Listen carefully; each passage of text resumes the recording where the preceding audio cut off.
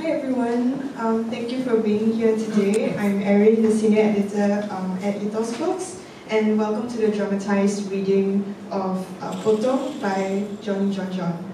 So before we begin, I'd like to thank Center 42 for partnering with us for this event, and also to Sing Mid Station for supporting this reading.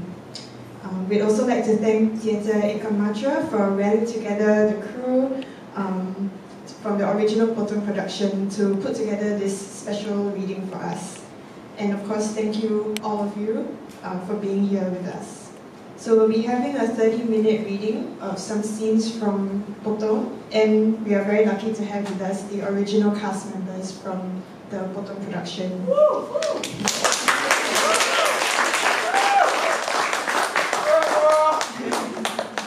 So the reading will be followed by an hour-long conversation and a live Q&A with the cast, the director, and Jon Jon himself. So we'll be taking questions through Slido. You can send in your questions throughout the program. You can go to www.slido.com/potongreading, so you can send in your questions there. So now I'd like to invite Irfan Kasban, the director of the original Potong production, and he's also directed the reading today. So he'd like to say a few words to contextualize the reading. Hello everyone, thank you so much for spending your afternoon with us.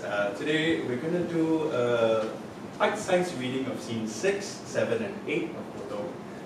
Basically Potong is a story about Adam, who is half Australian, half Singaporean, who has stayed in Australia for a long time, and he is being ushered back to Singapore for his NS and circumcision. His mother, who is in Australia, has left him to meet her brother, his uncle, who is cross-dressing as her, with her mother who has dementia. Alzheimer's. Yes.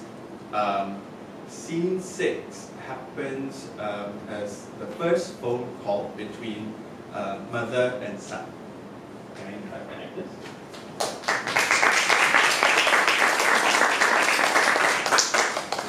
Mono no awari. Give up the grace. The ocean takes care of each wave till it gets to shore.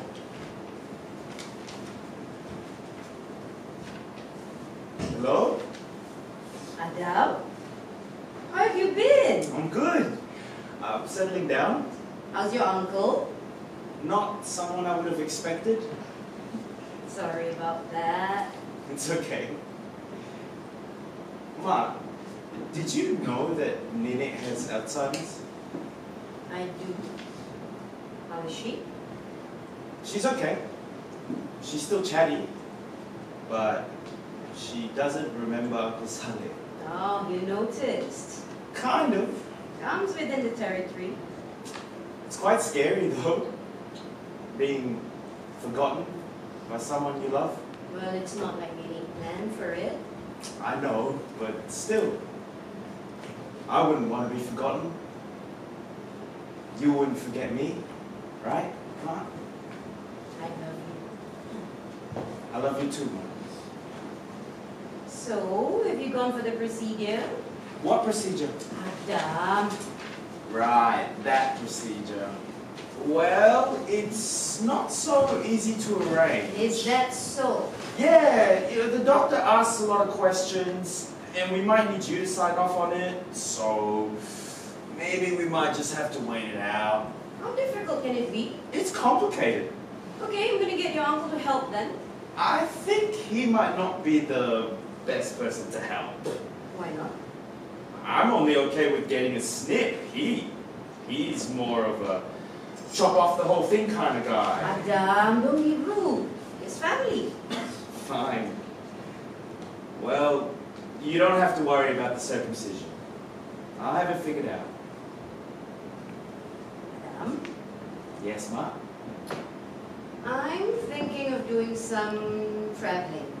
And this is after you send me away. No, it's not like that. It's okay. I get it.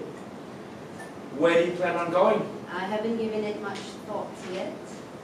You'll be traveling alone. I think so. My first solo adventure. When do you plan on going? I'm not sure as well, but that's the part that makes it exciting, right? Or scary. At most die only. What the hell, Ma? I'm just kidding. You better be. Ma, actually, why don't you just come back to Singapore? I mean, Nenek forgot about Uncle Saleh. I'm pretty sure whatever you did, she's forgotten too. If she can even recognize you at all. And then what, Adam? And then you can watch me go through this dumb NS thing. And then we can travel? You should save that for your girlfriend. I don't have one. You're my mother. There's nothing wrong in wanting to take care of your mother, right? Alhamdulillah. Adam, you must help Uncle Salif take care of Nenek, okay? Yes, Ma. But it's not so easy talking to her. Maybe it's more important that you just listen. But I won't understand the words she says. I'm not even sure if at this stage she even understands what comes out of her mouth. But she just needs you to listen. I'll try. A fire alarm sounds. What's that? Is that my alarm? That sounds like the fire alarm. Did you leave something on the stove? What stove? What are you cooking? Really? Okay, wait, let me check. Oh, wow, there's a fire. Put it out! Okay, I am. Oh shit, what was I cooking? I'll call you back in a while, Adam. I need to clean up this mess, okay? You don't worry, I'll be fine. Are you sure? Call me back when you're done. Mak sayang, Adam. Adam sayang mak. Okay, go. Clean up the mess. What was that about? She left the cooking on the stove. She can cook, Fried rice, yeah. so she's okay. Yeah, she managed to put it out. Uncle, I'm worried. What's there to be worried about? She's been acting odd these days. You're overthinking things. Maybe. Wait, why are you dressed like that? I'm going to pray. But you look more like a man now. And you have a problem with that? But a moment ago you were... And what difference does it make to you? Does this make me less of an uncle to you? In any case, it makes you more of an uncle to me. Haha, funny. Anyways, have you prayed? No, I was on the phone with Mark. Come, let's pray. I don't know how. Come. Uncle, Kenapa? Kau datang foto? I'm sorry? Yes, nephew. Have you... Dame? You think? I don't know what to think actually. Come, let me show you. What the fuck? No! I'll show you how to pray lah. Okay. Scene 7. Yugen. Within tears find hidden laughter, seek treasures amid ruins. This scene happens in Dr. Dini's office, the circumcision doctor. So, do you have any questions regarding the procedure? Question, have you done it? I have done it many times. I do run this clinic. No, as in, have you had it yourself? Oh. Well, Well, it's none of your business. you're going to do it to me, and I think some building of trust is necessary. Then let's do a trust fall. Oh, come on. You know what I mean. You do know I can just say no. What happened to the Hippocratic Oath? Excuse me? That you treat all patients regardless? This procedure is not life-saving. It will make my mat happy. It's not life-saving. Well, it would certainly put my mind at ease. You do know that we are anatomically different, right? Except, of course, I have a pussy and you are the pussy. That's not appropriate. And you asking me if I've had a circumcision is. Well, I need to know that you know what you are doing. have you know that I know what I'm doing, what I will be doing. You don't go to a neurosurgeon and ask if he's ever had a neurosurgery done, do you? But if he has, then I know that the procedure is safe, that it's been done before. Thank you for the suggestion. Next time, I'll be sure to frame out all the foreskins I've snipped. That would be grotesque. As long as it gives those like you the confidence that I am not some willy-nilly doctor and that I can trim your willy in a nilly if I wanted to. Just like that. You're using willy-nilly, bro. Just like that.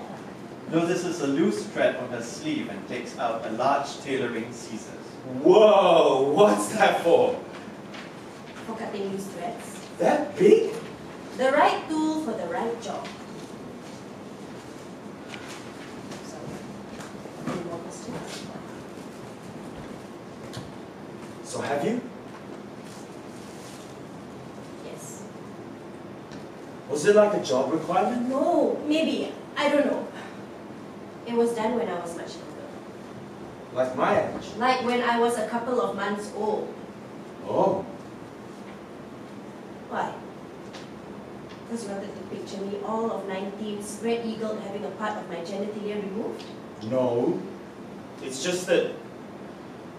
Why did you have it so young? I mean, it's your body. You should be able to decide. Like how it is for you, Mummy's boy? I can't choose not to. Yet, here you are, obligated. Much obliged. Well, at least I have a choice. Albeit imaginary. Were you immunized? Yes, of course. Did you have a choice? No. There you go. But immunization is good for me. Some might differ. Circumcision has no health benefits. Some might differ. And so what's your point? That when you are young, you trust that your parents have your best interests at heart. Well, not all parents are that virtuous. You don't have a choice. A knock. Saleha walks in. Fuck. Hai, sorry, ni lama lagi tak? Sorry, awak ni siapa Cik dia. Cik dia, sorry, saya ada patient. Aku pakcik dia lah.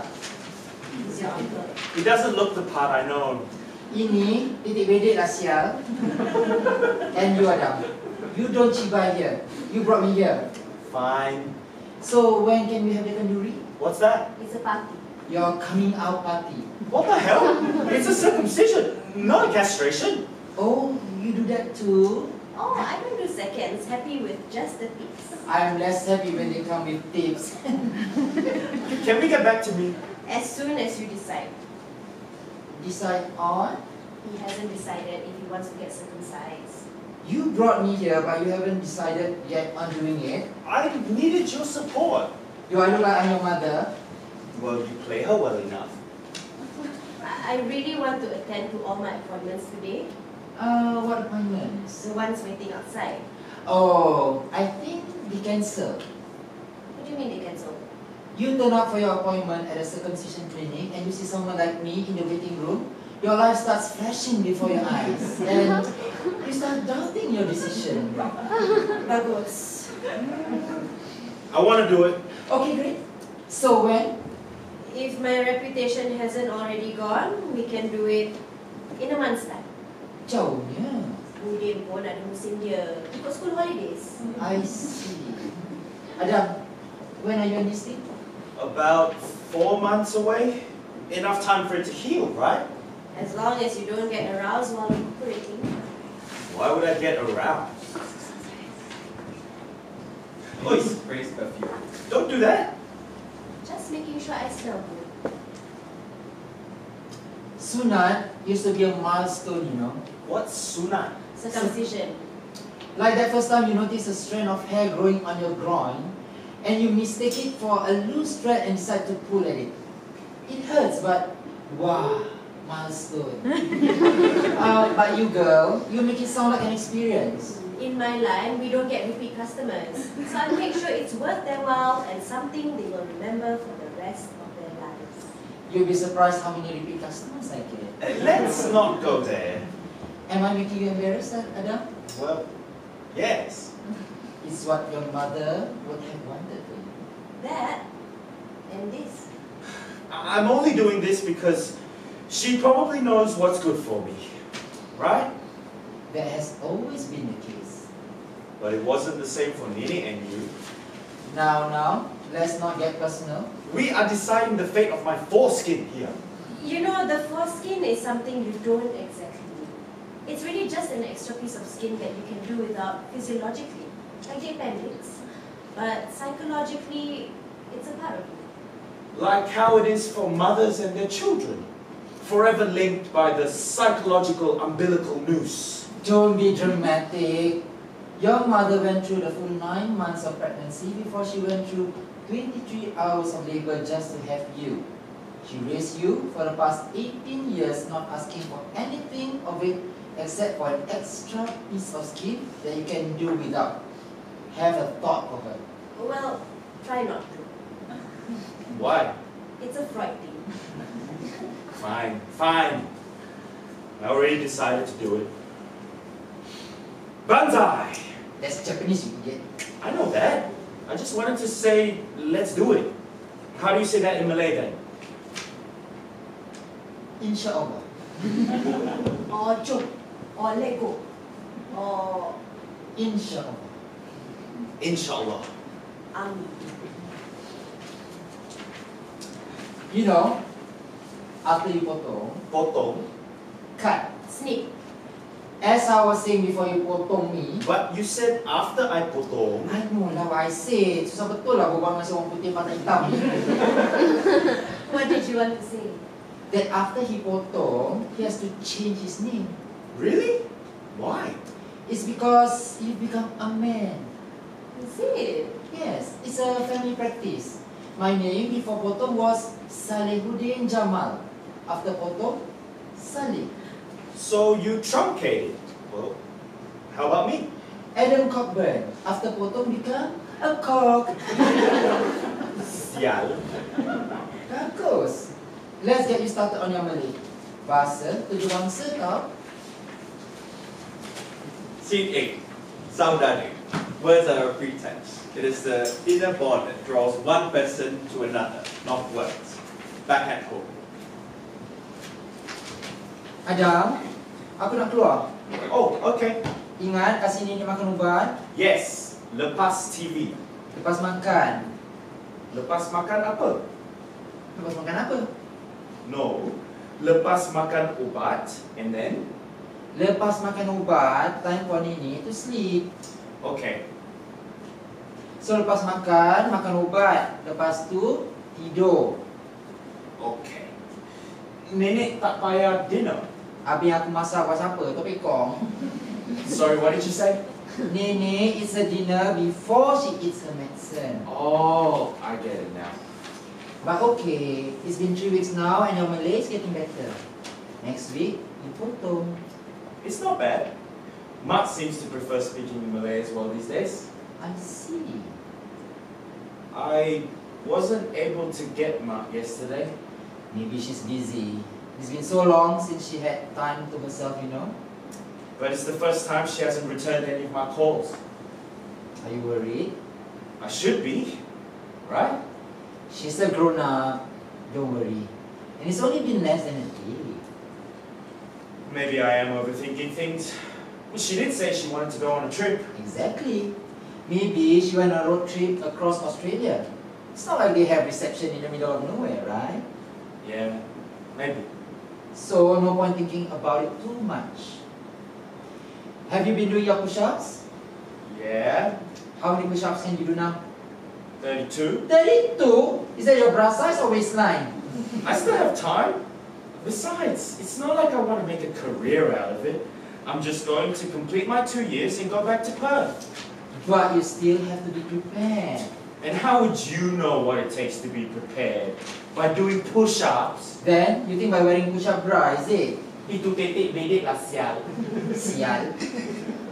I might not look like it, but I was the best in my platoon, okay? Best dressed. Kalau tak kau. They let you serve in the army. Every Singaporean son served. So you actually wanted to serve? Well, there were open showers. What? Cibai. So judgy. You served your national service just so you could shower naked with other men? No lah. I did it because your Nenek wanted me to. Really? Even though you were already dressed up by then? Saleha takes out an old uniform. Is that your old uniform? Sergeant Salehuddin Jamal reporting for duty. Nenek must have been proud of you. I'd rather she accept me. Sorry. Never mind. I'm going out now. Maybe you can try calling your mother again? Yeah, I'm going to do that. Okay, you take care, Sergeant.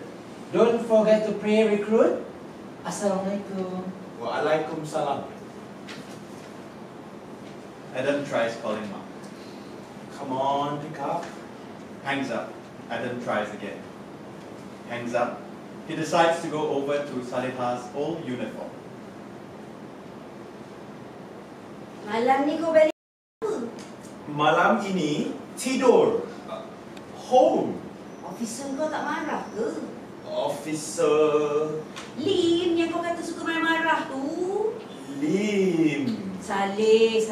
Kau ni dah nyanyuk ke?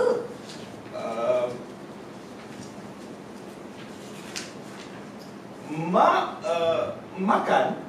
Belum. Tapi mak dah masak pun. Kau nak makan? Saleh okey. Okey tu nak ke tak nak? Saleh makan. Kan macam ni kan bagus. Macu sikit. Bukan pakai baju perempuan tu semua tu. Macam sundan. Itu dosa kau tu. Mak rasa elok jugalah kalau kau sign on kerja tetap. Tak payah kejarkan pangkat pun. Mak tak kisah pasal tu semua. Mak cuma nak anak mak macam gini. Sigap, handsome, macho. Tu. Mari kau duduk. Mak packkan beg kau tu. Beg camp kau mana? Tak apalah. Mak lipatkan nanti kau tahulah macam mana nak letak balik dalam beg kau tu. Kau rehat dulu.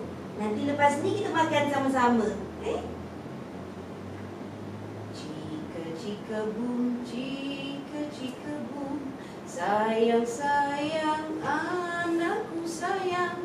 Cika boom, cika boom.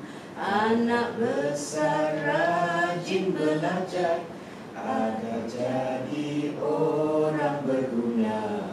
Hidup mewah tidak akan terlantar agar jadi orang berguna.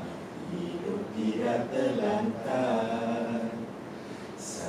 Sayang anakku sayang, buah hati sayang. Mak. Apa dia Salif? Saya sayang Mak. Baguslah tu. Sejuk perut aku dengar. Aku pun sayang kau Salif. Mak manalah tak sayangkan anak, oi. Itu pasal mak tak mahu kau terikut sangat nafsu kau tu. Dah, siap. Jom kita makan. Mana adik kau si Saleha tu tak balik-balik? Si berayap aja dia. Dia tak tahu ke dia tu anak darah sunti? Mana si Saleha? Dia asyik keluar je lah dia ni. Aku tahulah dia keluar. Belum balik-balik lagi. Salif. Bawa je lah dengar cakap mak. Jaga hati mak. Tapi jangan pula pernah cakap kau ni mami's boy. Takut nanti aku tak ada menantu dah pula. Kenapa kau diam Salif? Ya, hari raya kan tak lama lagi. Nanti kawan-kawan Ami kau datang rumah kan. Kau baik buanglah semua makeup tu. Dah. Mak hidangkan lauk. Makan. And cut!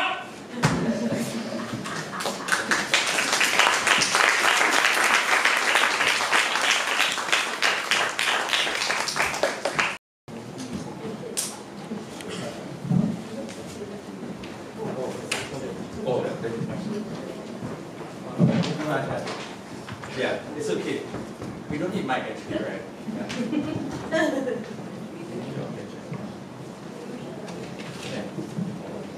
Great, thank you so much to the actors for that wonderful reading. Now we'll be having a post-reading dialogue, and I'd like to introduce our speakers. So I'll start with the actors who just read for us. We have Salif Hardie, who plays Adam. Salif Hardie is a Singaporean actor of Malay and Australian descent. He received his training at LaSalle College of the Arts, graduating in 2017. Currently helming the role of Hafid Ibrahim on Channel 5's Sunny Side Up, he also actively seeks to still be a part of the theatre scene, most recently seen on stage as Jim the Gentleman Caller in Pandemonium's production, The Glass Menagerie.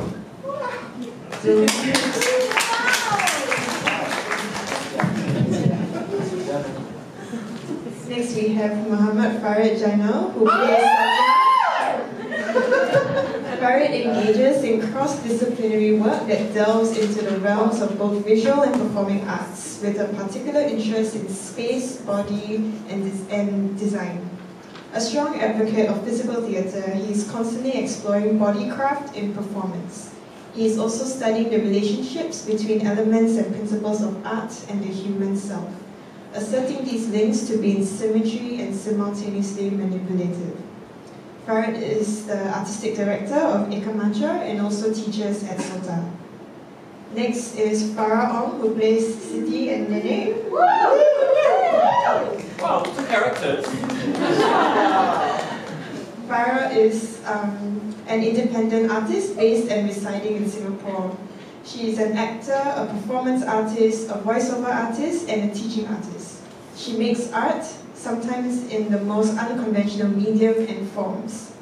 Farah is most alive when performing. She finds the human connection pleasurable when teaching. She tries to understand pain when creating performances. Currently, she is going through a period of finding joy in everything but art. Perhaps she is trying to figure out what it means to be human. Perhaps, and she believes that if we look at this world through the eyes of a child, there would be magic in everything.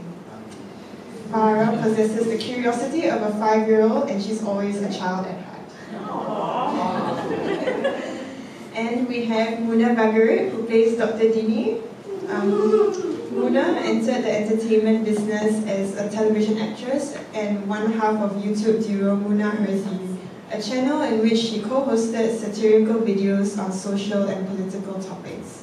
She has gone on to become a prolific actress on both television and stage, with her recent film debut in Tiong Bahru Social Club, and more recently her theatre performance as Maria Menado on Lost Cinema 2020, where she was nominated Best Actress in the Straits Times Live Theatre Awards 2020. So I'll introduce our other speakers. We have Nabilah Said, who will be moderating the session for us. Nabilah is a playwright, editor, and artist who works with text as material across different forms. She has worked with Teater Ekamatra, The Necessary Stage, and T-Works, and her play Angkat won Best Original Script at the Live Theatre Awards 2019. And next we have Irfan Kasban. Through writing, directing, performing, and designing, Irfan hopes to create intricate universes as a celebration of space and time. A freelance professional since 2006, he was an associate artist with Teater Ekamatra for 10 years and had a 1-year associateship with the theatre practice in 2019. And in 2020, Irfan was conferred the Young Artist Award by the National Arts Council.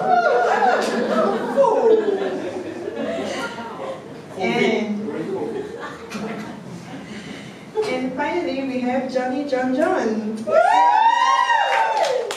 Since his first full-length play in 2006, Jon Jon's works have evolved from being thought pieces on socio-political constructs to ruminative explorations of the human condition, set within the characteristics of minor literature.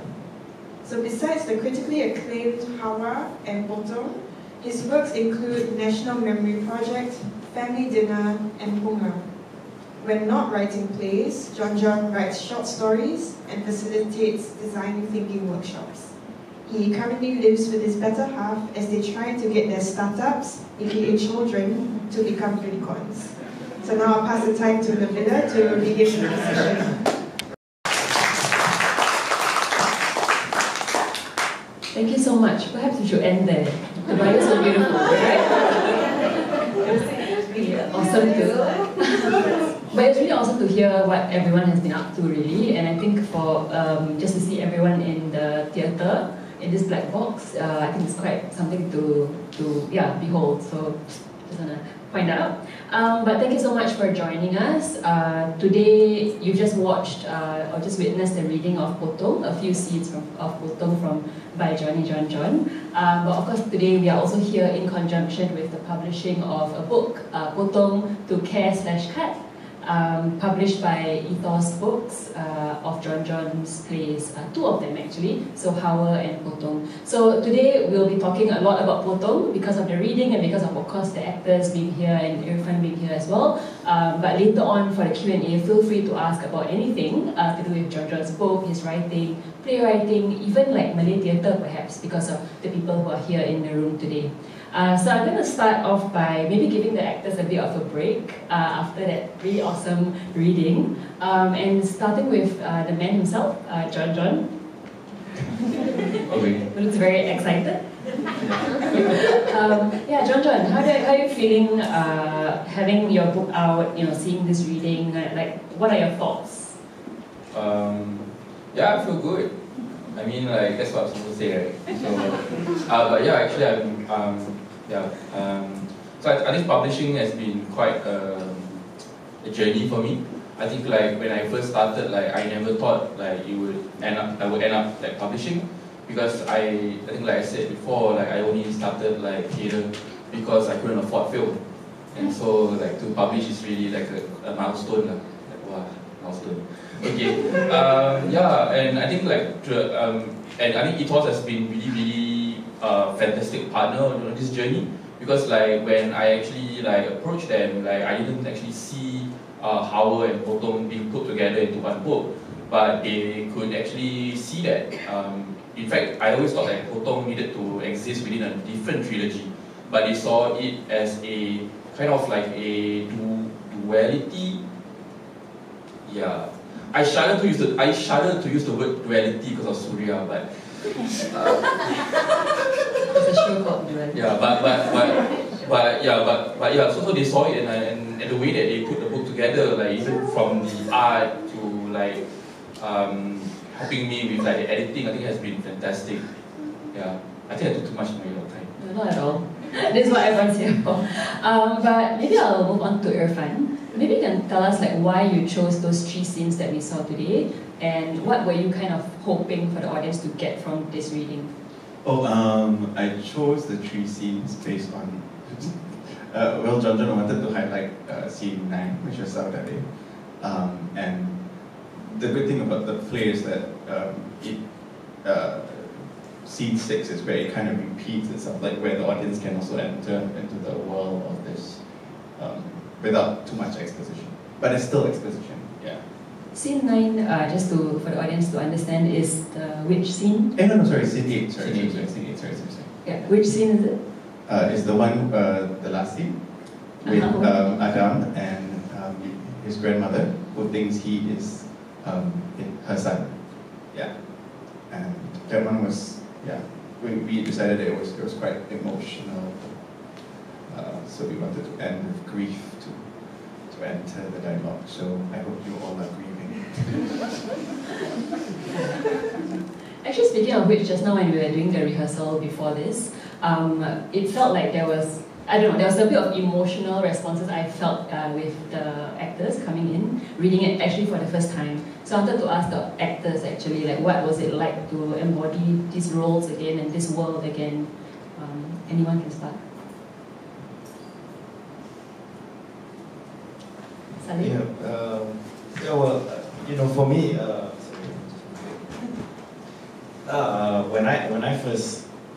when I graduated, this was like the first play that I ever did.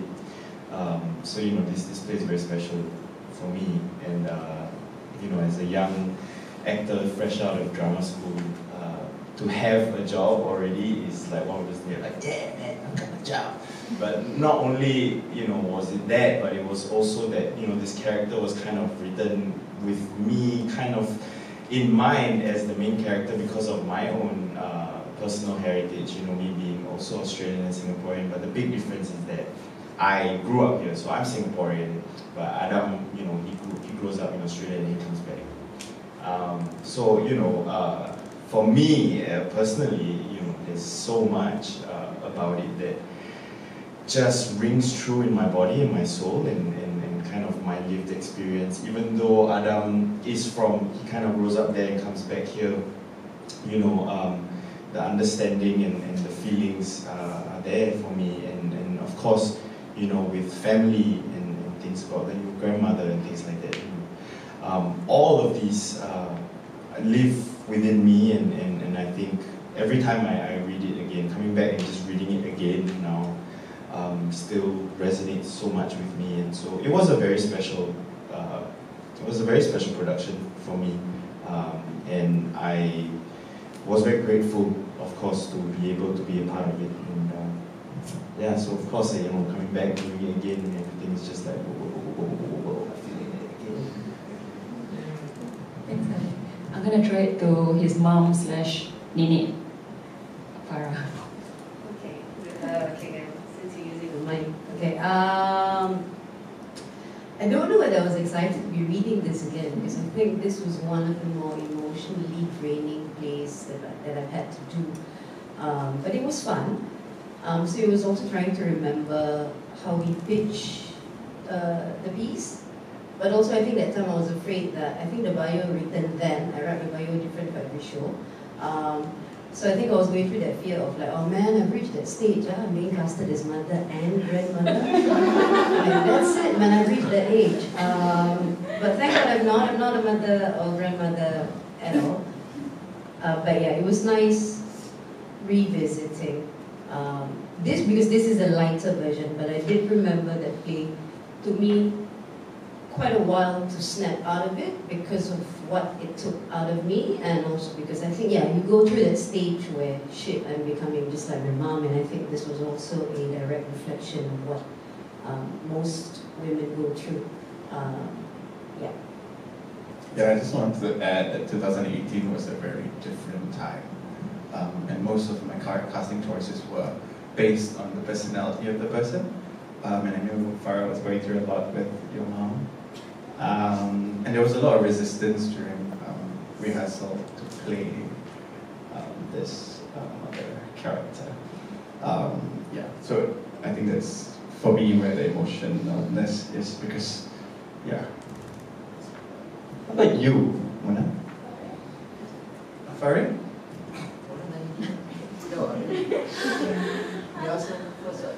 Munah?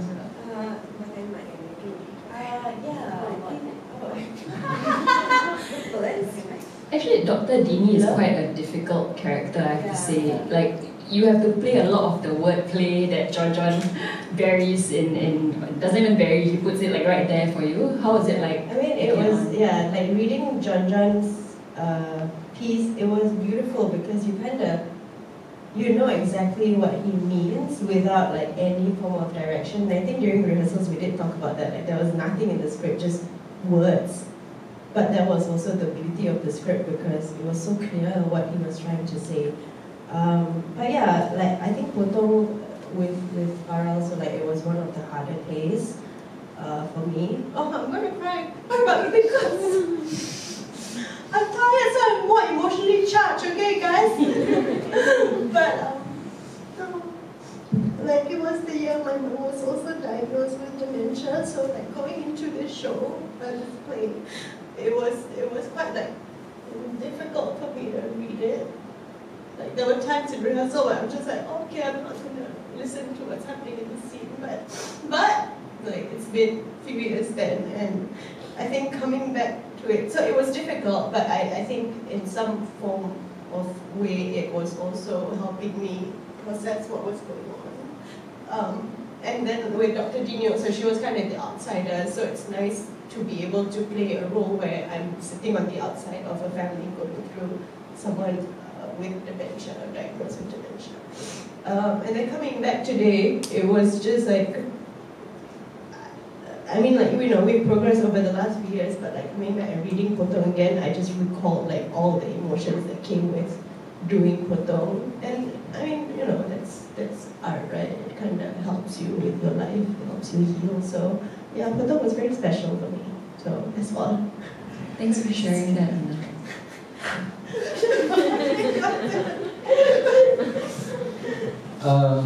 For Ekamatra, actually, when we staged it then in 2018, it was quite a milestone because it was a point of time where we were ready to tackle difficult issues.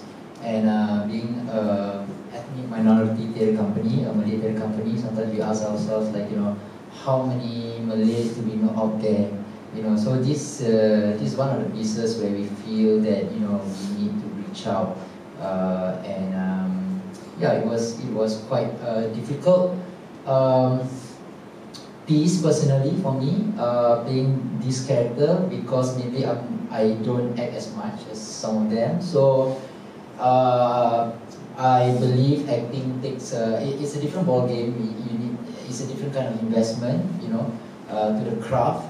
So and this is one piece where I kind of understood, the psyche of an actor, like what you need to go through, and it's not just like coming to rehearsal or just yeah, but yeah. And for Saleha, the character, it's I'm thankful to the entire team, my fellow cast, to Irfan for being very patient, because how do you portray someone who is beyond the facade, Yeah. So it's a lot of unpacking, I guess. Yeah. Thank you. Thanks, Farah. I wanted to correct myself. I think all the characters are all very difficult and interesting and marginalized in different ways as well. So maybe I want to throw a question to Jon Jon, which is like, why did you write this play in the first place? Can you share that? Or do you remember like what you responded to? I think my most immediate response was also like witnessing my grandfather going through dementia. And so like every time I visited him, like with my better half, like he would ask me to go get married. I'm like, yes, why not? Like I'm like, I really don't want, want you. Yeah. So but otherwise, like, yeah, so and I could see that like sometimes like when he didn't recognize me, but he still tried to make conversation, right? And then like he wouldn't recognize my mom, even though like my mom like was the main caretaker for some time. Yeah, so I thought that was something that if I'm going through that and I could like, I guess I felt that maybe out there like, there's somebody that's probably going through this, and probably in a much worse way, because for me like I only visited like once a month, or maybe like once every 2 months, right? But then like for others, like for the caretakers, I'm sure like the trauma must have been like a lot more. So yeah, I think that was the immediate response for this part of the story. But for the part about Potong, rather the circumcision part, came to me because like I really wanted to be part of M1 Fringe Fest, and the theme for that year was skin. I was like, skin. Why not foreskin? And I had this idea where there would be a foreskin fairy going around collecting all the foreskins. But that didn't work out, I guess. Yeah. So I'm glad it didn't, and while I was like feeling rejected and dejected, then that sense came to me like, hey, maybe there's more to skin than just like the foreskin, right? Can also be about kin, right? Yeah, see what I did? Yeah, so yeah. Jon Jon is all about wordplay. If you pick up the book, you'll see. I'm so sorry. So I guess something I wanted to just bring in, just a small one. So just now Munah was talking about how the Jon Jon's plays doesn't have a lot of directions. So it's a lot of it is dialogue, almost all of it, except the section titles and the little like lines that accompany each section. So just now you saw it on the screen, so that's also in the book as well, as per how Jon Jon wrote it. Actually, something that I realized was quite interesting was even like comparing the book versus the copy that the actors are working off the script, right? I think as someone who works in theatre, you're very used to like the script is alive, you know. It actually doesn't really get script locked in a way like film or TV does, I think. You know, an actor in live performance can kind of change it sometimes, you know, depending on how you're responding to your fellow actor and things like that. So, I don't know, maybe it's a question for you first before everyone else, but what's it like having your play kind of preserved in print, but then also knowing that it kind of can change and go away from you as a playwright as well? Like, what's that like? Oh yeah, that's a good question. So I'll try to come with a good answer as well. So I think for me, like when I write something, I don't want to have stage directions, because someone told me once that are you trying to be a megalomaniac? Like why? So I tried to like control myself, and in my mind, like theater is a collaborative piece. And so when I go and pass the script to the director, to the cast, I also treasure and value their input, right? So I don't want to be too directive. And even when I work with different casts or different directors, right, my direction to them is simple. Like, look, it's okay if you skip lines, it's okay if you cut lines as well. It's just that every word that I've written carries with it meaning. So if you can transfer that meaning into the mood or into the mood, then I'm totally fine with that. Yeah. So I'm not really precious with the words, rather with the idea that I'm trying to push through.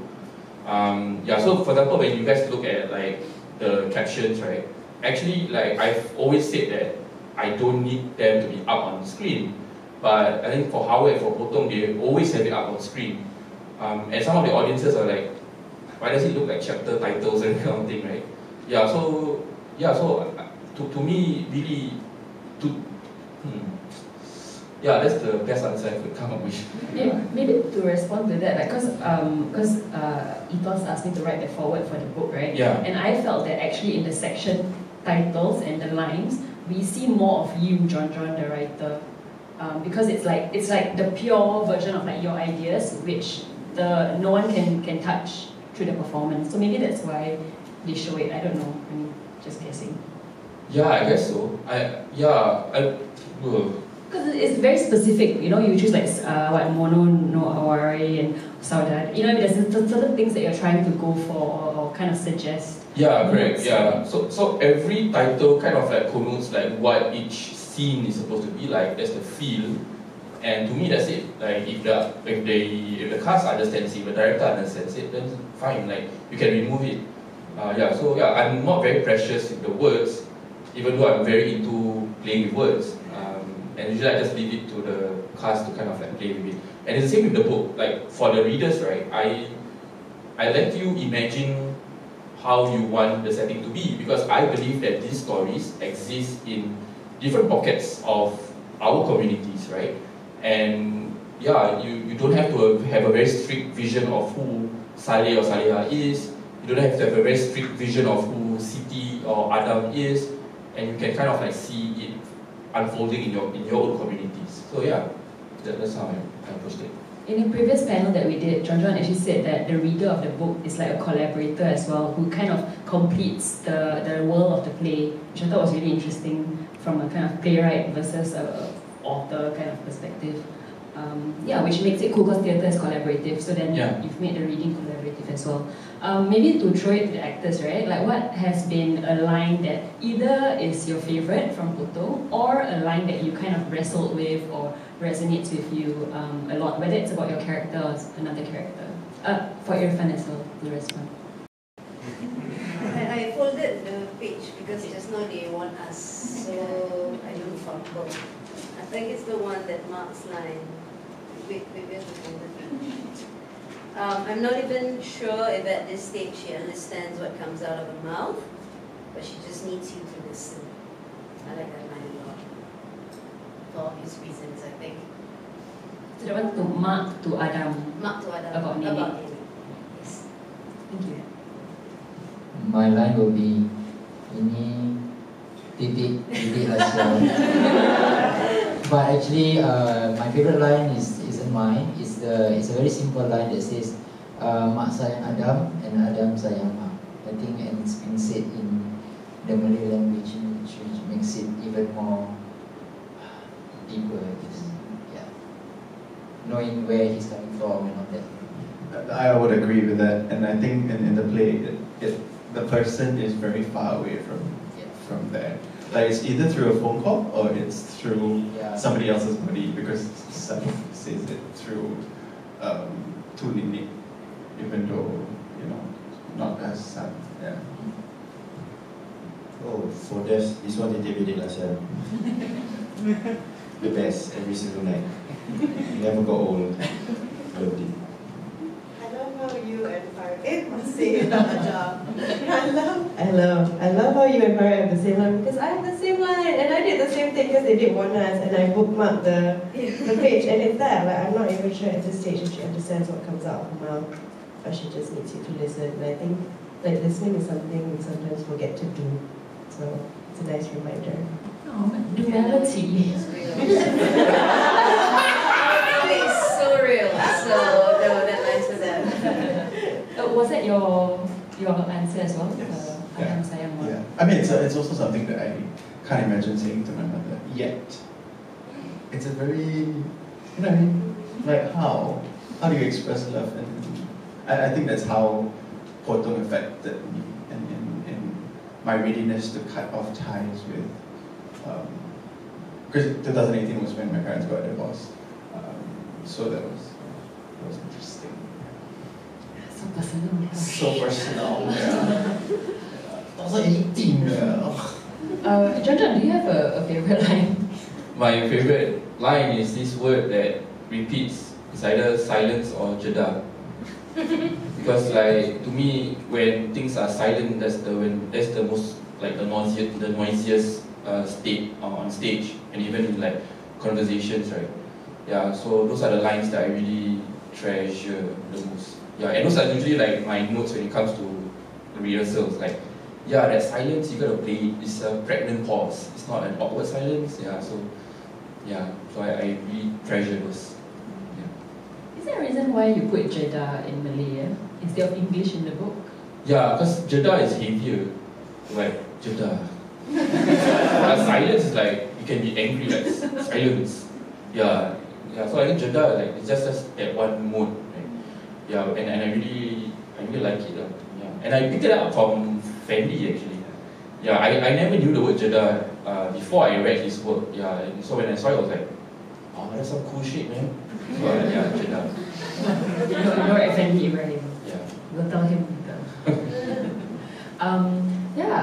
Perhaps for the actors, right? Like, how do you all feel with like knowing that this play is in a book, published? Like I said, theater is also very ephemeral. It's also your names in there as like, this production was, presented so and so time and all. Like, how do you feel about that actually? Or if you have any thoughts about that? I'm just happy for Jon Jon actually, more than anything else. That he got published. Especially for Ekamatra, I think when we first started working with him, he's really a special writer, and it's nice that we see his work, in book format. And can be shared with a larger audience, beyond just beyond live performance. Actually, me and Irfan and Jon Jon were talking about this during the launch of the book, right? About there needing to be more published plays by Malay playwrights, and how like we don't have a lot of them. I don't know, Farah, whether you have any thoughts about that. Like, why do you think so, or what do you think is the challenge that needs to be overcome? You think to have more Malay writers or more published? More published. I think we just need to do it, I guess. Really, just I mean, I do agree. We every few years then you have one, right? But then we have a lot of playwrights. We have a lot of Malay playwrights. I think we need to be more proactive, I guess, to do that. Because sometimes if we get caught in the work itself, then we forgot about like where does this work sit, beyond the life environment, right? And I think, especially I'm also an educator, so I think it's very important that generations after that, are able to look at this work again as their reference or their inspiration. Yeah. So I think moving forward, really, I think it's really about making the effort to make things work. Yeah. I guess it's both like archival and documentation, but it brings the play, like we hope there's going to be more restagings, right, of the work. I mean, like whether it's in schools or whether it's Ekamatra and of Hawa as well, right, both Hawa and Potong. I think that's why plays are also published in books as well. Yeah, access, increasing access. Because I think Ekamatra is trying to do more of that as well, like archive documentation. Like doing PR for Ekamatra. Yeah, I think we've gotten some questions from the audience. Very cute questions actually. I think there's some students in the theatre. Okay, because they call you Mr. John. Oh, hello. Okay, let me try to find the Mr. John thing. Dear Mr. John, Okay. how long on and off did it take you to write Potong? They always give me like a year to write something like from conceptualization. I usually take about like 3 weeks to write the whole play. Because like I usually need to kind of like bake the story a little bit, like, and then meet people, look at things, and then let everything synthesize and crystallize like during the last month. Yeah, so usually about 3 weeks it takes them. Short. Yeah, it is short, but it works because like I think I write better under pressure. Yeah.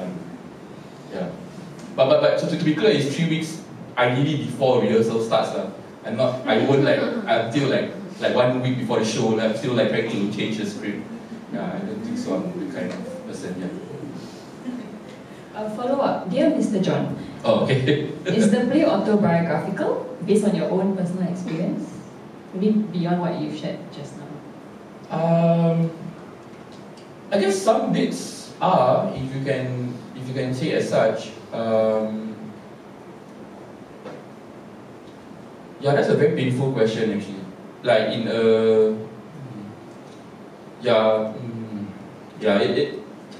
I think in some ways they are like Potong and Howard.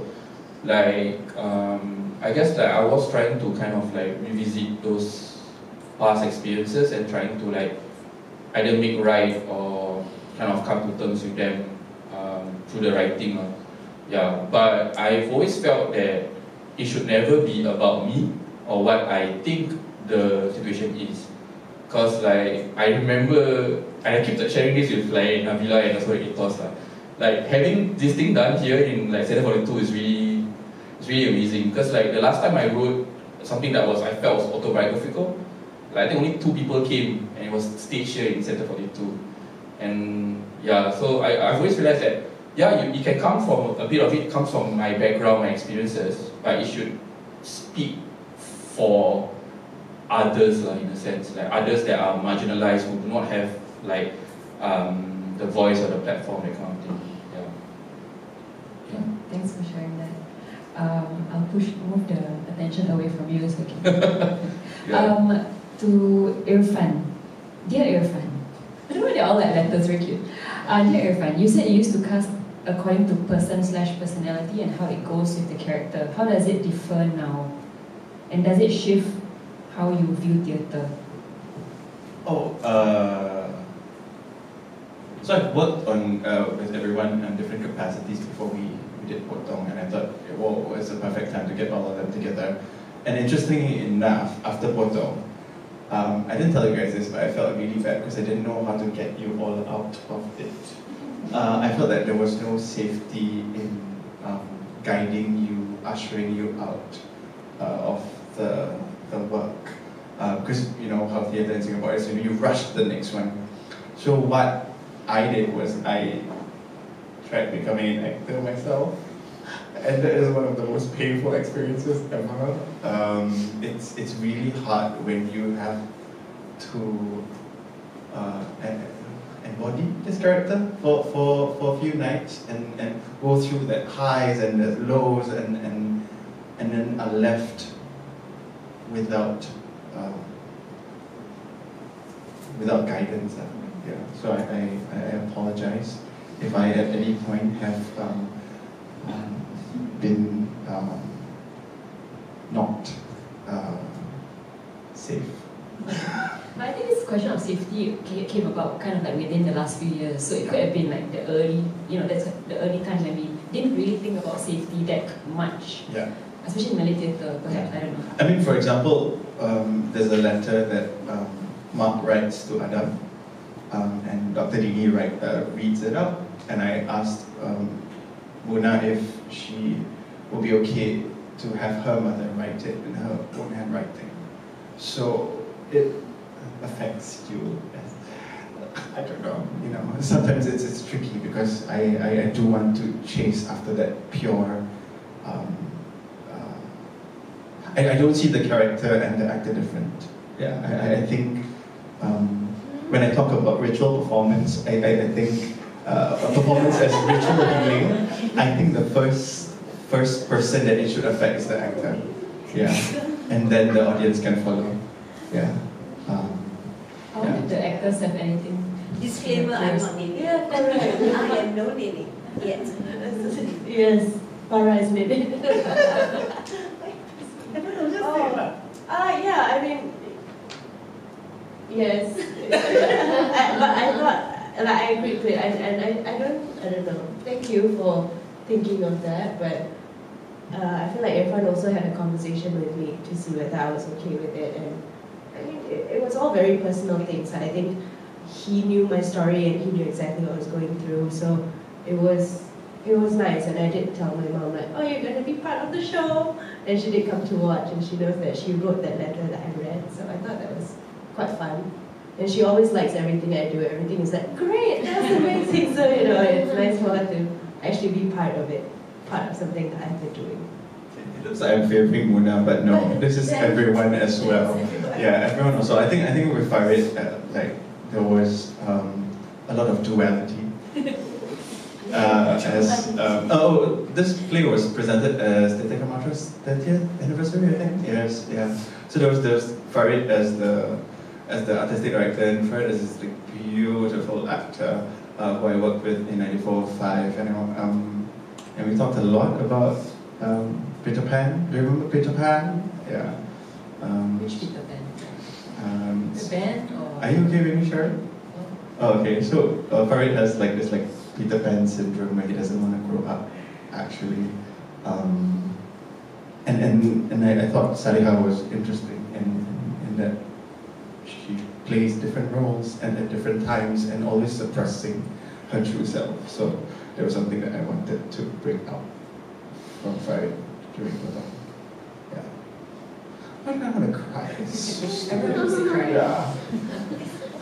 I think like to bring it back to Jon Jon. Yes. I think it's also how the play there's so many themes there, and I think sometimes we make a lot of the wordplay, but sometimes it kind of comes at the expense of no, actually it's so beautiful beyond that funny wordplay. Oh my God, he went there, but he really goes there because of themes. There's a lot of themes. Gender, sexuality, family, sacrifice, even the idea of circumcision. I remember reading a review where someone was saying how, because the books come with translations, there's a lot of footnotes and translations and someone said oh, but it's very hard to translate the significance of certain rituals and certain cultural things that we do in Malay society or families, unless you're in it. And maybe that's why we feel it, because a lot of us, we come from Malay families however mixed and things they are. I don't know, how do you feel that people are feeling so much? I feel bad. I always feel like every time, because I usually watch the plays, and then people suddenly start crying next to me, and I'm so sorry. And then sometimes we get letters hey, this really helped me to go through some pain stuff I was going through. I feel better because I feel that I've helped somebody, but I still feel bad if I'm getting the person to revisit some past trauma. Yeah. So in general I feel bad. But hey, you cannot spell funeral without fun, right?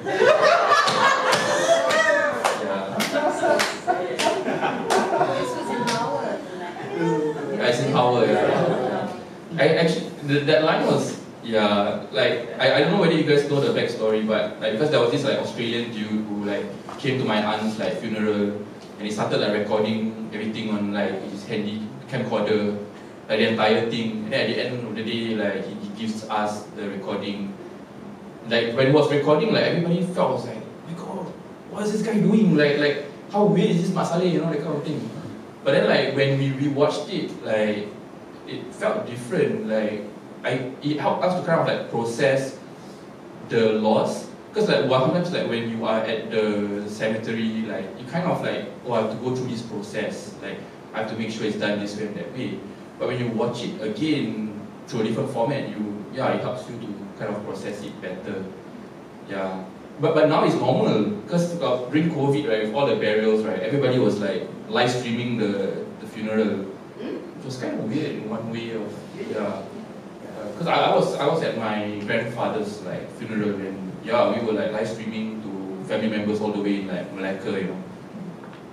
And I thought it was funny. I mean, I wasn't laughing while I was there, but I thought it was like funny how like certain things have like changed over such a short period of time. Yeah, I think going back to the question, I think the line of exploiting and transforming is very thin. Yeah.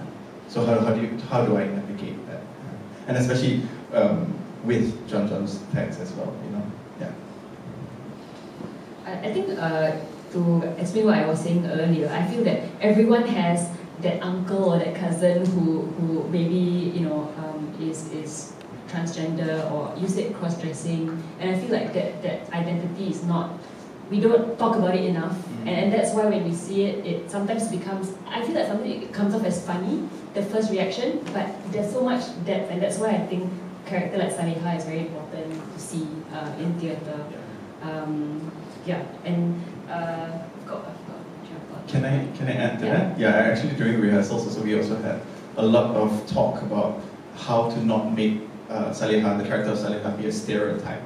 But I think sometimes these characters use those stereotypes to their advantage. They use it as a way to just arm people, you know. And then that's where we found power in Saleha, in that she's very sharp and she acknowledges her fate, and but within that humor and within that wit, there's a lot of hurt that lies underneath. So it is sometimes okay to play cliches. Yeah. That's a good point, actually. Thank you. Okay, so there are a lot of questions, so let me try and read them. Can I just say one last thing, right? Okay, just to sure. jump in on this whole thing about you know, the casting and stuff like that. I think it's very unique and quite a special thing in Singapore because, you know, we are so small, right? So it's actually, you know, this idea of kampung, you know. And actually, you know, Irfan talks about how he feels bad because, you know, we all have our own thing and he kind of tapped in on that and stuff. But, you know, I think it's nice in a way to be able to, especially me coming from, you know, because I'm of both ish cultures, but I grew up here, so I've always felt Malay. But you know how people can be, you know, growing up like Nani Masale, I've never really felt like I belong. But when I came in and when I was casted, you know, with the Malay theatre company, you know, it was very big for me. It was a really amazing opportunity and experience, and it really, I was so grateful for it. So to come in and actually, you know, same for me, it's the same like my mom. I have a single mom, you know, it's a single mom. You know, my grandmother doesn't have dementia, but you know, there is a strange relationship there. So for me to be able to share that with a little kampung, with a nice, you know, with this special group of people who I think, you know, we such a small community, you know, to be able to have that safe space with one another and to be able to really share, I think it's quite unique and it's quite special. And I think that, you know, moving forward, of course, I think in terms of casting, you don't want to do that. You know, I think casting should be something that is open, right? Anyone should be able to, like as an actor, I should be able to audition for any role. And I think that maybe it doesn't happen so much in Singapore. I feel like we need to move forward that. A lot of theatre companies are quite safe in that. They like to I mean, anyone who watches theatre in Singapore will know this. You tend to see the same people again and again and again. So I think we should move away from that. But at the same time, I think, you know, there is something to be said about the safety and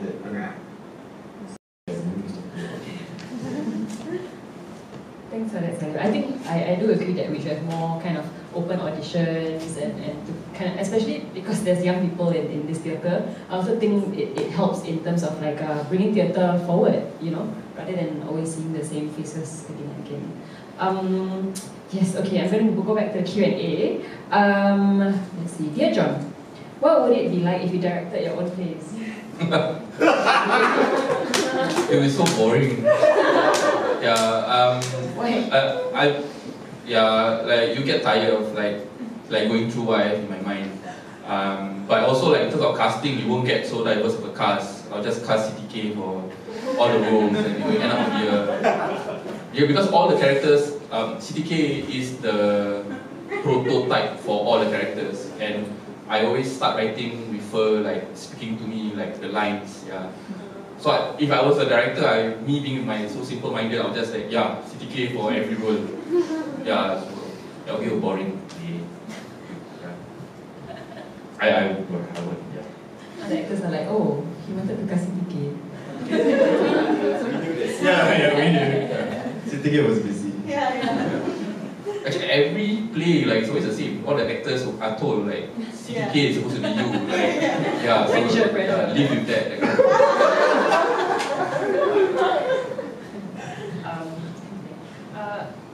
Okay, not a question, but please restage. It's sold out. This person couldn't go because it was sold out. Yeah. Got me. Okay, to all. This question is very funny, so I'm going to read it. Which paragraph do you think would you hope to see as an excerpt in the O-level paper? Ini titik bedek lah siapa. Work though. Yeah. Right? Gender relations, yeah, translated. You can't find an English subtitle. Yeah. There's urgency as well. This one. Okay. Okay, dear John, how do you divorce yourself from your works? How do you do your research such that it reflects others who are marginalized? Oh yeah, so I think Nabilah actually covers this really well in her forward. Like, the beauty of it is that I'm Jon Jon, right? But outside, like people don't really know me as Jon Jon. Right? I go by my given name, right? And so like, yeah, like it's easier for me to kind of like slip in and out of like conversations, and it kind of helps me to like filter certain thinking. Yeah, like hey, this is me as Jon Jon. I'm trying to like get stuff in to do my writing, and this is me as you won't know my name, kind of like focus on professional stuff. Yeah, so that's how I kind of help to filter. And I've been fortunate because like in my career or in my life, like, I've met so many different people of different backgrounds, of different like interests. Yeah, and so that really helps me to kind of like pick up stories.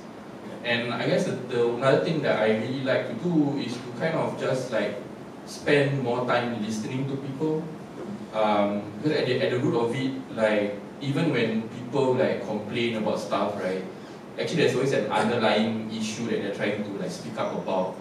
And so, yeah, that kind of like helps me, lah. Yeah. I think the other part of the question is also like, how do you make sure that, because you're a male, for example. Like, so how do you tell stories that's like not about you per se? Yeah, I get this a lot. Like, hey, why you write about like members of the LGBTQ? Like, you're not one of them, right? And I'm like, you're human, right? Like, they have feelings too, right? Like, and they deserve to, like, everybody deserves to be loved, right? Yeah, so for me, like when I get those kind of questions, I get very triggered. Because like for me, it's like, I don't see people by like what others define them.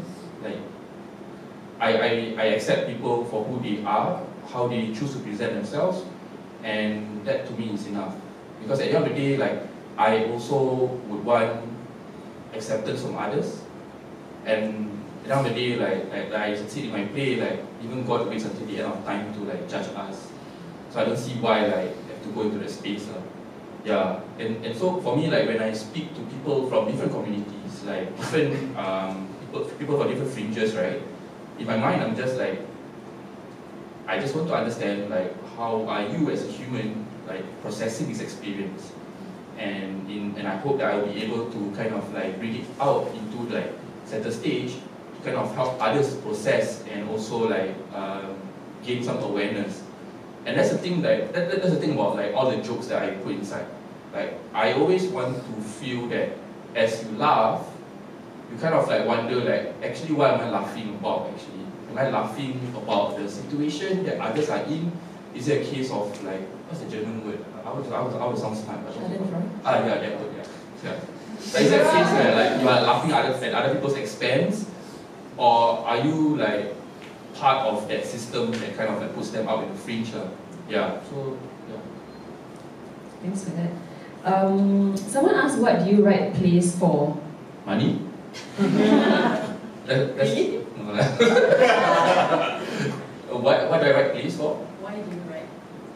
It's fun. Like I just like otherwise like I keep hearing Siti. It's annoying, like it doesn't get annoying. So like I just write because I know that like it's just stories that I need to tell, and so I just like take some time to write in between like whatever work that I'm doing. Yeah. So this is a question for everyone on the panel. Someone asked, considering the closeness of practitioners in Malay theatre, what advice do you all have for complete beginners? Change profession. Don't get into it. I'm kidding, you know. I let you re-answer later. Okay? Closeness. I mean, because everyone knows everyone. It feels like from the outside, it feels like everyone knows everyone. So for a complete beginner, what advice would you give? Can I say something? Yeah. So I mean, as an actor, you know, in Singapore, you have to understand the context. And as an actor anywhere, you know, if you're an actor in the big wide world, in the UK or whatever it is, you've got to understand the market and the environment that you're in. So in Singapore, you have to understand if it's small, if it's a nice little community, then how do you get into that community? How do you understand that community? You have to be a part of the community. You know, we don't exist in a vacuum. So as an actor trying to come into the community and trying to be a part of it, you have to, you know, you have to get to know the people. You have to be okay with letting them see you in your different capabilities, you know, letting them see you fail, you know, whatever it is, try, you have to try. But, you know, don't, in that, I would really want to say that in that small community, again, going back to what I said just now, we have to start looking at that as a really good thing, you know. In that way, because we are so small and because everyone knows everyone, in that way, if you go out and you try your best and you are really honest and people see that, that goes around. It's very fast. You know, similarly, if you are not, then people know so lah. But you know what I mean? But in that way, you know, we should really feel happy about that, because I think to be able to get that opportunity and that space to grow as an actor in that safe community where people know, okay, this guy, girl, whoever, you know, is working hard, wants to be an actor, actress, you know, comes and is brave every single time, you know, and for people to sort of you know, support you in that way is nice. It's a wonderful thing. You know, we're not out in the world where, you know, someone's just gonna, like, you know, take advantage of you and stuff like that. Because we're so small, everyone knows everyone. So really lean into that, I would say. You know, because if your dream is to be an actor, you know, to start here, you know, and to start in a small community where everyone knows everyone, and to have that safety net is nice. It's very good, and it will allow you, like, so for me when I started, like, let's say again going back to that, you know, to have Irfan sort of want to really tap in on my own experiences as you know, Salif, and to know that whatever it was, I knew that the people that I was working with in this production, you know, the intention was for the work, the intention was here, it would stay here, and that's what happened, you know. And so, as an actor, as a human being, you get to grow. You know, if you are brave enough, you know, and of course, if you have the right people around you, you will feel like you can be brave enough. But I would say, you know, lean into that. Don't be afraid of it, I would say.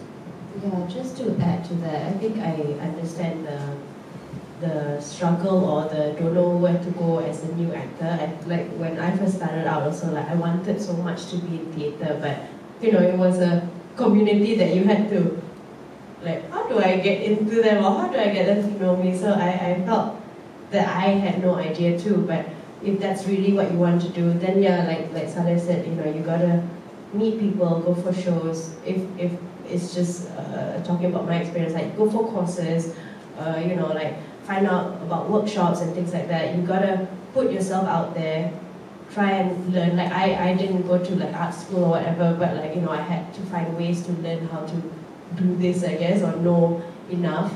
And you're bound to meet someone when you go for these workshops that people run, and you know, Ekamatra would sometimes run courses and stuff as well. So go for that. Make sure that people know you, and make it known that this is what you want to do, and that's how you first get your step in.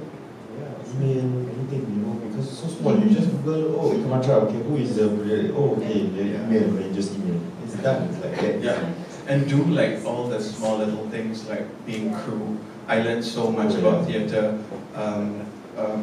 by being a crew for like a month plus for Wild Rights. I was under LV. Under the campaign to confer JBJ, and I watched actors every night performing, and I was like, and I saw how Ivan worked, and it you might think, oh, this is not the way to be an actor, but there's something about observing as well. Observing is very important. Be an FOH. It will let you watch the show if there's a seat. Do all these things if you really want to do it. You cannot let your ego of wanting to be an actor stop you from becoming more than what you imagine yourself to be. Yeah, workshops are really important. Yeah. Yeah, and it's also to start somewhere. I agree. It's just to put yourself out there, or however else you put it, right? And I always believe that you have to do the things that you have to do in order for you to do the things that you want to do. Yeah. So sometimes, like, I mean, I started out. I started out Teater Kami.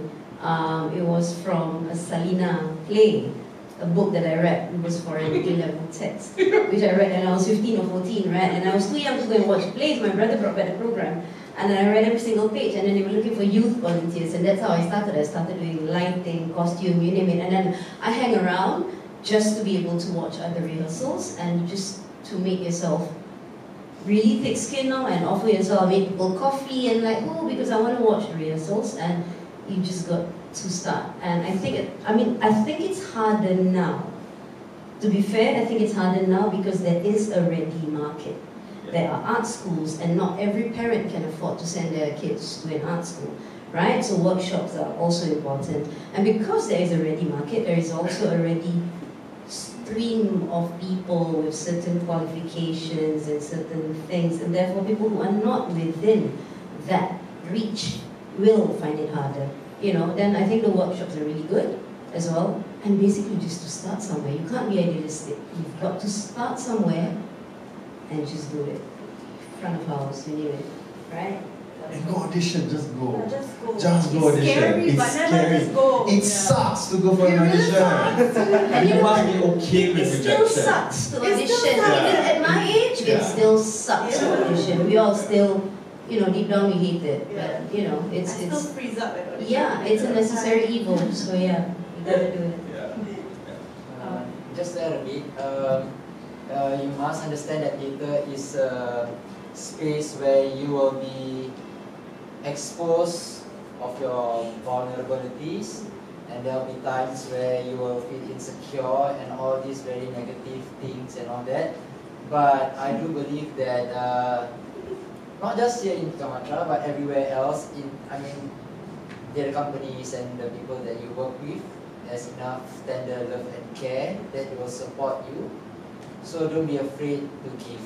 Okay? Yeah. So on your part, as long as you are very giving, on the other side, whichever companies you work with or whoever you work with, they will be supporting you. Thank you so much for the advice. I also wanted to bring it back to kind of playwriting and writing as well, because I think speaking of being insecure, I think the playwright sometimes it's like the most insecure because, I mean, I don't know Jon Jon, but I feel that sometimes you can feel very lonely, right? Like being when you're writing it, it's before the actors come in, before the directors come in usually. How is that like? And also someone asked, like, how did you break into the local theatre scene as well? I'm not insecure. I'm just awkward. So,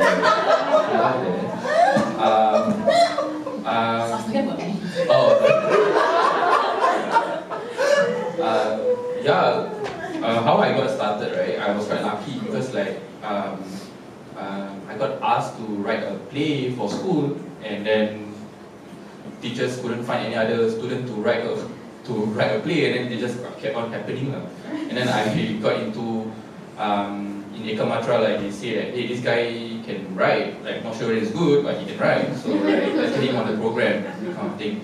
And so things just kept snowballing, and eventually like in uni, like I realized that, hey, like there's a cheat code to your FYP. If you choose to write a play in Malay, your Australian teacher or your Australian professor cannot judge you. Like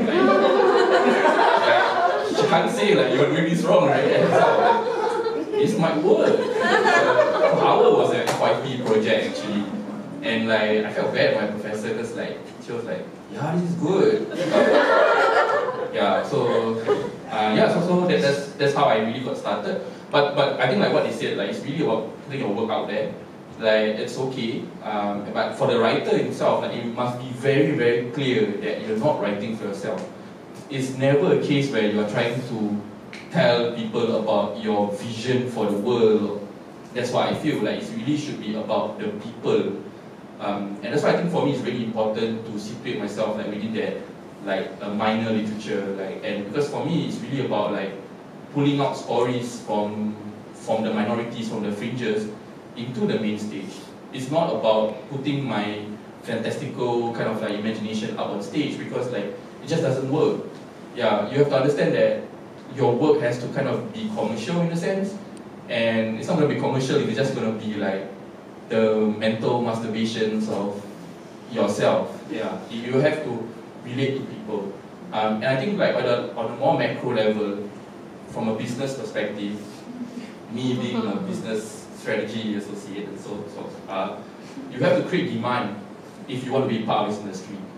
And if as a starter, like how you create demand is to kind of like get more people to come and watch shows with you as you like go out and observe and study the industry. If you don't create that initial demand, by the time you get in, there's not going to be a demand, and there will be less and less companies, like lesser plays being staged and so on. Yeah, so the first step to being successful within the industry is always to generate demand yourself first. Yeah. It's like chicken or egg thing, right? Yeah. Boom. Economics. Thanks for that. I want to give you the last word, so think about it. But there's a question that we can't really get into, but I think we also did talk about it, which is like why this play should be published. We talked a little bit about that, but I think like this is basically why we need any play to be written or staged or performed or published. Like to me, they are all part of a larger thing, like a larger thing that we're trying to do. You know, it's not just about the publishing; it's everything actually. Like this discussion, this room that we're in, this moment that we're all in, whatever we're all thinking about individually, collectively. And I think that's why we do what we do. Your last word. Can I give a last word?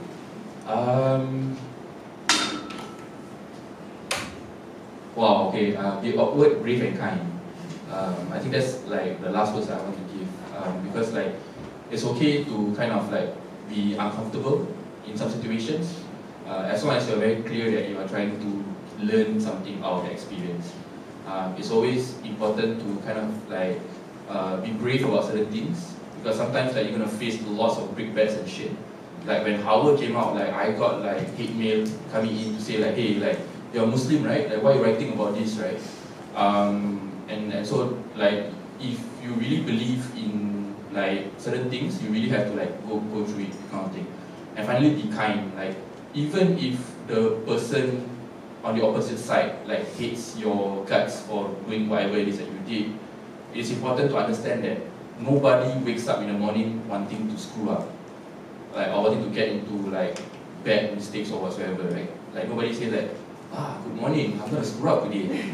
So like you gotta like be compassionate enough and be kind to say that like, hey, maybe if the person is spewing so much hate, it's only because of a certain thing that happened to him before, and I need to have that conversation with him. Not a debate, but a conversation. Yeah, so be always make sure that you're awkward, brave, and kind. Yeah. Thank you so much for that. Thank you so much for the discussion as well, actors and Irfan and all.